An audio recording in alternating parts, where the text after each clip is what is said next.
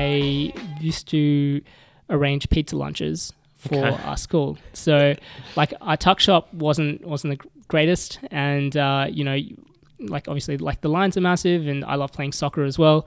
And so like I hated the idea that you spend half your lunch waiting in line to get food, which may or may not have run out.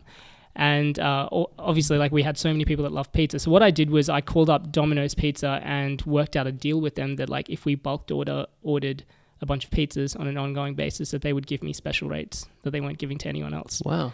And so then I used to take orders from my classmates and get them delivered on time, like 5 minutes before. That way I got to duck out of class a little bit early as well.